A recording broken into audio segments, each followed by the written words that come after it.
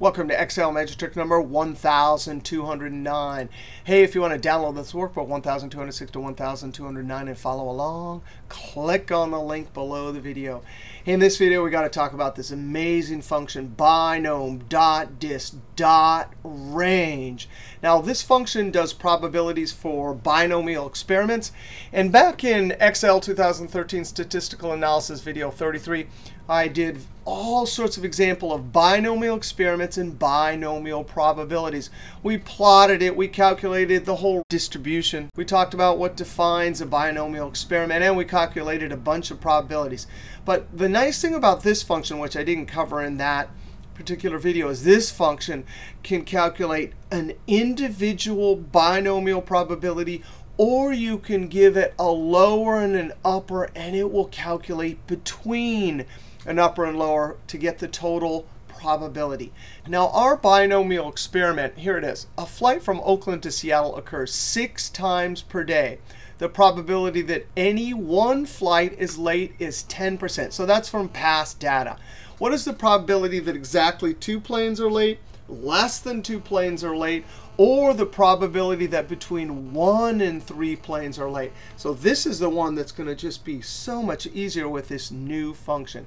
Now, in order to have a binomial experiment, you have to have a fixed number of trials. We do. There's 6. That means 6 flights every day.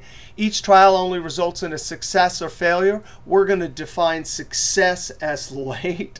And yes, every plane is either late or not late. P, that's the probability of success, remains the same for each trial. Yes, and our probability based on past data is 0.1. That's the probability that a plane might be late. And all events are independent.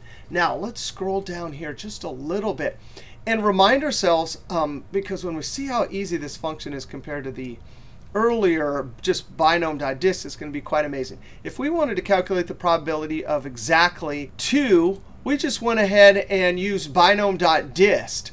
And we would have to tell it the probability mass function and put false or 0. So if I put a 0, no problem. It calculates exactly 2. And if we were looking at a chart, it would be this height right here.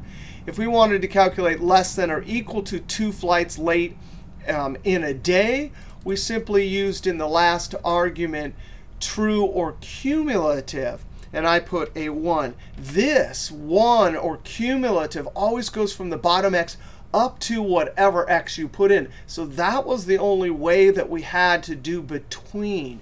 And watch this. When we had to do between 1 and 3 inclusive, we had to do 2 binomes. We have to do the Binom.DIST of the upper and then subtract the lower. And if we're given 1, because we wanted to include 1, we had to subtract 1. But look at that. 2 different Binom.DIST. Now, let's just see this new function equals binom, and instead of Binom.DIST, Binom.DIST.RANGE. Now here, we still have to put the number of trials, 6 flights per day, comma. The probability of success any particular flight being late is 0.1. And watch this. They give us number of successes, and then in square brackets, a second one. None of that 1 for cumulative or 0 for the probability mass. It's just going to look at our inputs. If we give it just 1 number of successes, it'll calculate the individual amount. If we give it 2, it'll do between.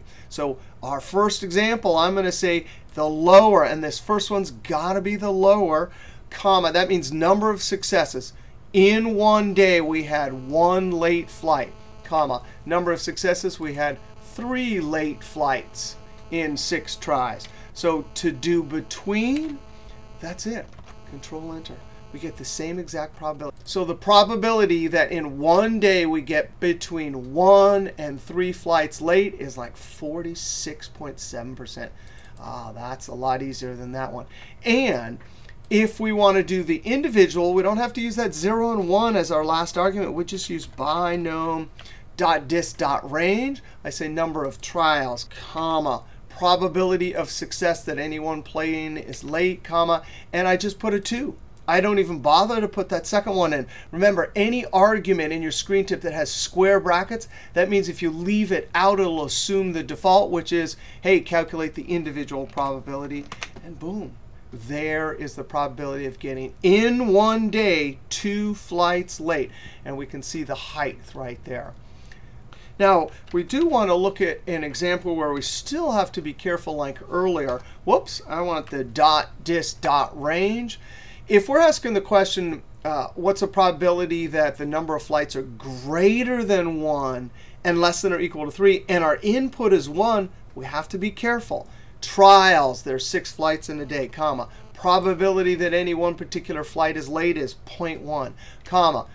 The lower end number of successes, well, I can't just click on 1 because that one is included. Binom.DIST.RANGE will include both of the numbers that are put into the last 2 arguments. So if I'm given a 1 and I want greater than 1, I have to be sure and add 1 to bump myself up to the next actual probability. So now the input there is 2, comma.